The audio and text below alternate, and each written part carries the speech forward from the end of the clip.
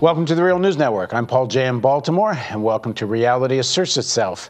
This is part 2 of our series of interviews with Glen Ford, the executive editor of Black Agenda Report. And if you'd like to know Glen's bio, well, part 1's all about that. And then there's a written bio underneath on this video player.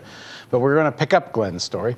So we left off, more or less, you're leaving the Army. So what happens next? Well, I got out of the Army in January of 1970.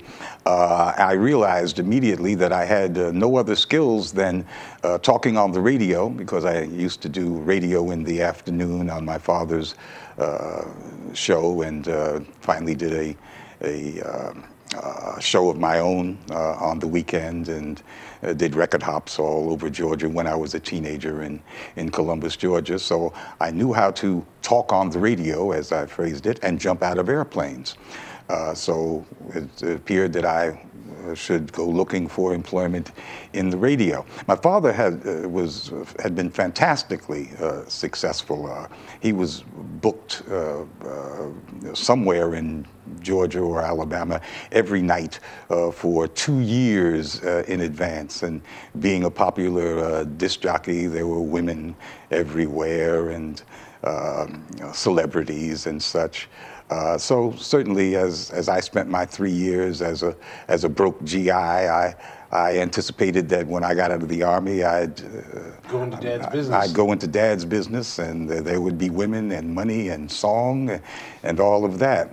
But I found that people wanted me to be news instead. That made me very, very angry, because how did that? What does that mean? People wanted you to be? At various radio stations, including the radio station in Columbus, Georgia, that is my hometown. I, in fact, turned down a news job because I knew that news reporters couldn't do record hops and pick up that extra money, and weren't that attractive as disc jockeys were to the females. And that's how my mind had been. That's what my mind had been fixating on as I neared getting out of the Army. Then I realized that I didn't have any job at all. So when the next opportunity that same week came up to join James Brown's radio station in Augusta, Georgia, I took it up, and I got to the station. It was before dawn on a Monday morning. The general manager of the radio station showed me around. He said, "There's your news wire, and here's your recording equipment." And then he pointed to a piece of paper on the wall, and he said, "That's a list of all the big black folks in town. So whenever anything comes across the news wire, you can call some of these big black people and get their comment on it." And I said, I was glad to have the job, so I said, "Okay, boss." He left the room. I went across the room and looked at this piece of paper, and I discovered that it was full of Reverend this and Bishop that. It was a theocracy, and I was disgusted. So I tore the piece of paper from the wall, threw it in the trash can, and for the next week or 10 days, I immersed myself in the real politics, the grassroots politics of Augusta, Georgia. I decided I was going to find out who the real leaders were, instead of these accommodationist preachers. And this is, the civil rights movement is still very much... The civil rights movement had not arrived in Augusta, Georgia. This is 1970. It also had not arrived in Columbus, Georgia. The civil rights movement did not arrive in many places. And Dr. King didn't get to go to many places, because he was shut out of most cities in the South by a phalanx of accommodationist preachers who didn't want any outside agitators any more than the white folks in town who they reported to. And that was the cause of my visceral reaction to the theocratic list that was up on the wall at James Brown's radio station. And that's why I sought out the actual leaders of the community. And the first place I went was to the housing project, because I knew that somewhere in that housing project there was a large and loud black woman who was actually the leader of the people who lived there. I didn't know what her name was, but I knew she was there. And of course I found her. And that person became my contact on housing issues. And I also realized that somewhere in Augusta, Georgia, there was a brother who jumped up every time the police beat a black man down. And I found him pretty quickly as well. And he became my go-to person on police-community relations. And I knew that somewhere in Augusta, there was a black entrepreneur, a businessman, who was constantly complaining that the city and the county weren't giving any contracts to black folks. And of course, I found him rather quickly, and then into the arena of education and so on. And within 10 days, I had 10 contact people, the actual grassroots leaders of Black Augusta. And those were the names on the wall, the list of the go-to black folks. I informally called them my committee of 10. And so every newscast, every conceivable development would result in a call to one or more of these people. So the owners of the station react how? Well, the owner of the station was James Brown, and he was usually gigging somewhere.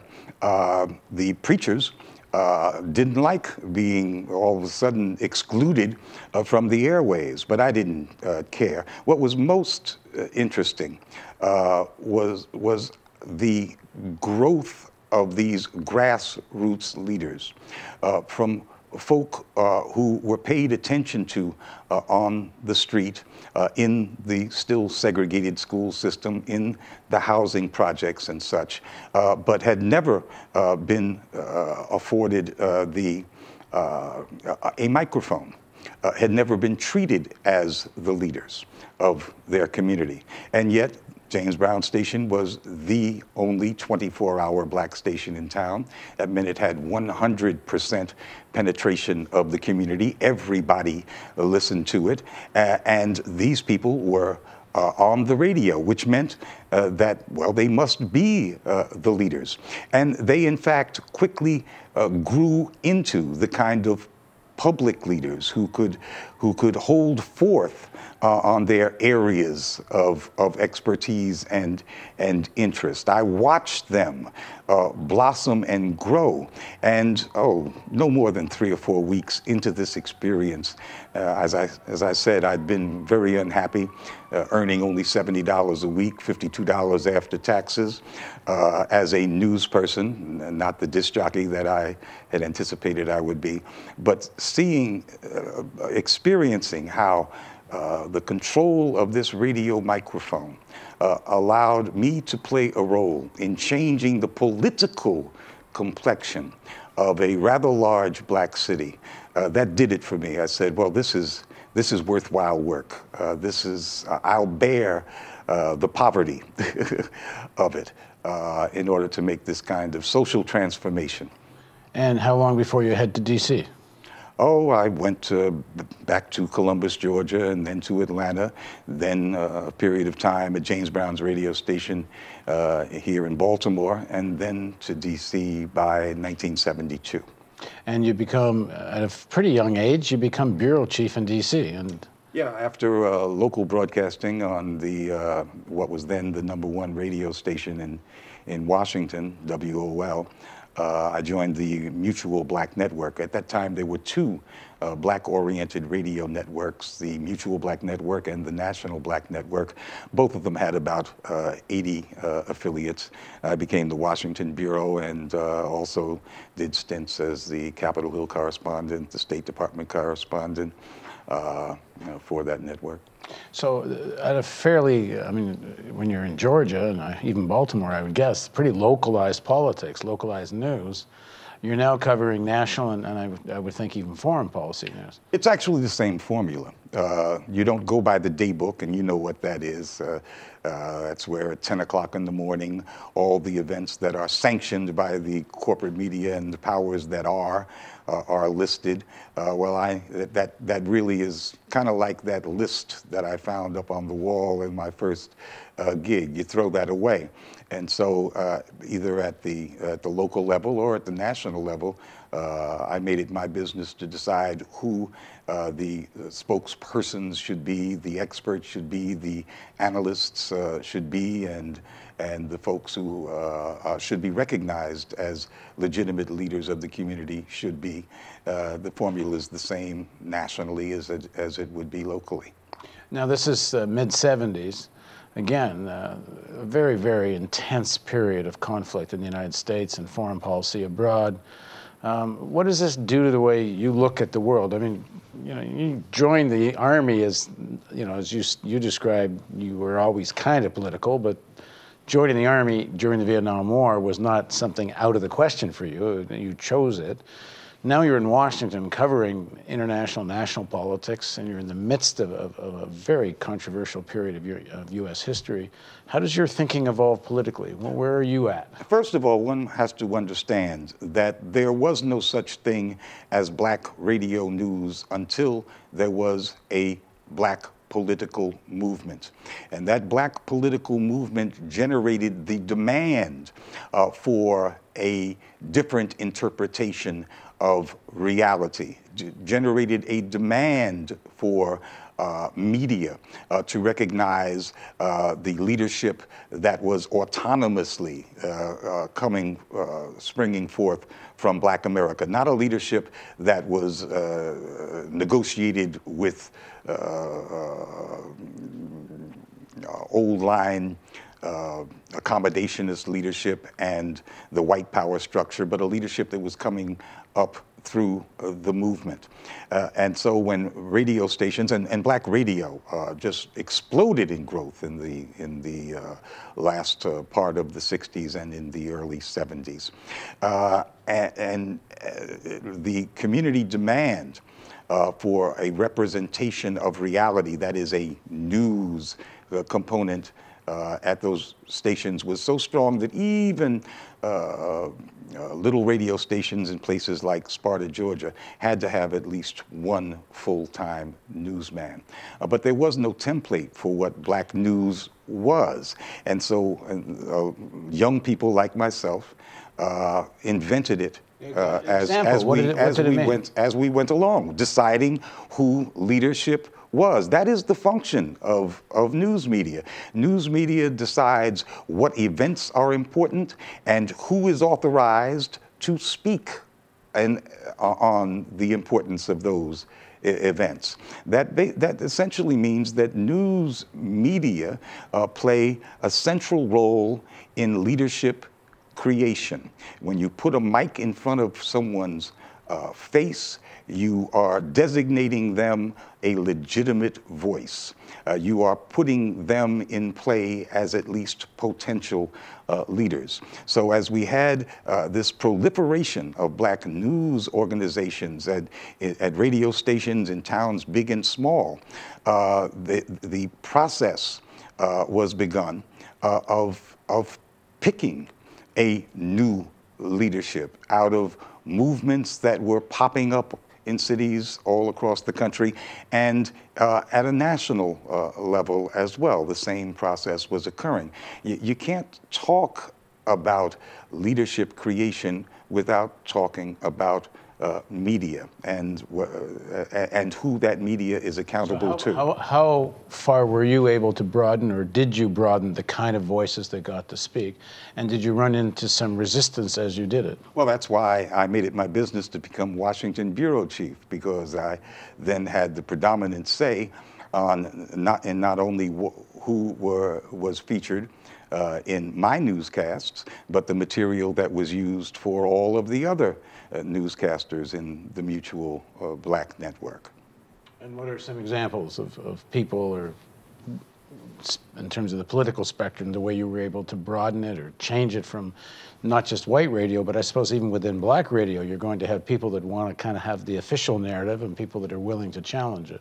Yeah, that's why you become a bureau chief, so that when there is a housing crisis, I would recommend that you go to the National Tenants Organization, which was an activist, very progressive, transformative kind of organization, rather than, let's say, the NAACP, which even back in those days was intimately involved with the banks, for example. We would direct the microphone to people who were not part of the Democratic Party architecture, but to those rising progressive forces that were coming out of movements that were actually agitating at the local and the national level, and treat them as the leadership, as opposed to the old guard, who was already getting play, of course, from white radio. So what gave rise to America Black Forum? And tell us a bit about what it was. It was very simple. There was no black news interview program on commercial television, no black equivalent of Meet the Press, Issues and Answers, and Face the Nation. And you, of course, know the political functions that those kinds of shows play. Certainly back in the day when we had three hegemonic networks. The guests who appeared on Face the Nation and Issues and Answers and Meet the Press, what they said on Sunday basically became the news for Monday and set the tone and the political conversation for the rest of the week. Tremendous influence. And the fact that black folks did not have that kind of vehicle meant that we were never setting the tone for the week. So it wasn't that I was trying to reinvent the wheel. We didn't have any wheels, and so I decided that black folks needed such wheels. And well, did you get, I mean, if you're taking these pictures that have been put on the wall for you and putting your own pictures up there, did you get resistance from I mean, who owned the radio network? Who owned the TV network? Did they, were you putting voices on they weren't happy with? Well, the radio networks they're very, very different circumstances. With black radio is supposedly accountable to its black listenership. So it's quite easy to maintain a black conversation, that is a conversation within the parameters of black politics on black radio. There's, who are you supposed to be talking to? It becomes much more complicated when you get to television, which is a mass environment. We were very lucky. Channel 7, WJLA, the ABC affiliate in Washington, was just going through a very long racial discrimination suit, which had done a lot to tarnish its reputation in majority black DC. And so when we made our proposal to have WJLA as the anchor for our proposed television syndication, they jumped at the idea, well, for political reasons, because this would vindicate the station. They could erase some of the bad blood that they had gotten from this racial discrimination suit. So they gave us very, very good terms and no political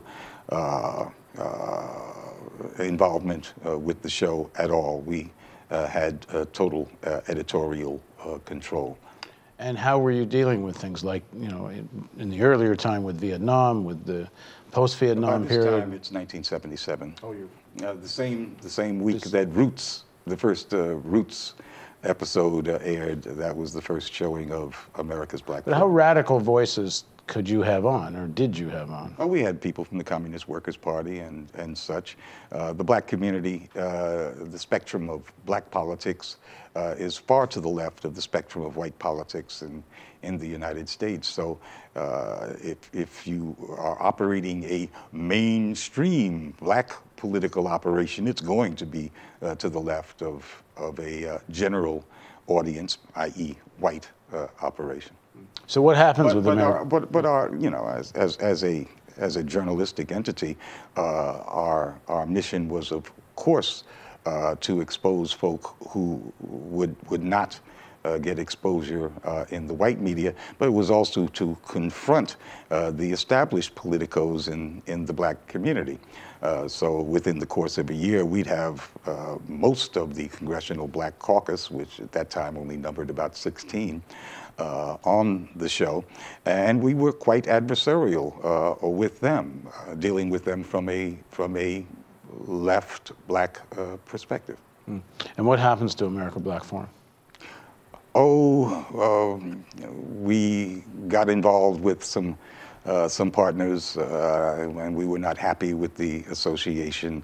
And rather than see the show be destroyed by conflicts within, we sold our shares and let them go about their merry way. Here's what I want to say about America's Black Forum. Before this show, no black news entity of any kind had been able to generate news on a consistent basis. That is, for its transcripts and its press releases to be picked up by the Associated Press and UPI and Agence France Presse and Reuters on any kind of consistent basis. America's Black Forum did that every week. And we were the only black news operation to do that before and after we left. No one has been able to do that since. I was most proud of that this black news from a black perspective became fodder for CBS Newsbreak and for TASS and for Agence France Presse and Reuters and the mainstream media. Okay, in the next segment of our interview, we're going to pick up on this discussion with Glen and talk a little bit about the whole concept of black nationalism, a black nation, even what you're saying in terms of a black perspective. It's a debate that's been going on in the black community and on the left for a long time, right back into the Communist Party of the 1930s and before. So please join us for the continuation of our interview with Glen Ford on Reality Asserts Itself on the Real News Network.